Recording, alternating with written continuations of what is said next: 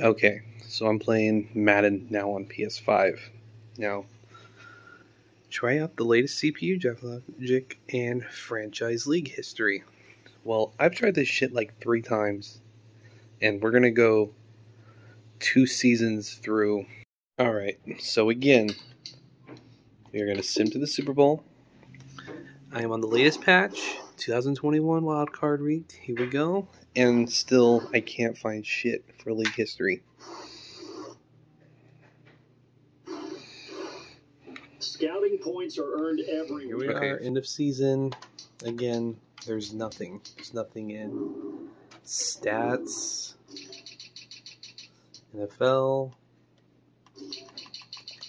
Okay. I thought maybe in legacy, but nope, nothing in here either. Team stats, again, nothing. No, I don't see this league history anywhere. Figured it'd be in here, but nope. Nothing. Career stats. Let's see, is there a team spot? Nope, nothing. Where is this league history at? Can somebody help me? Because I can't find shit.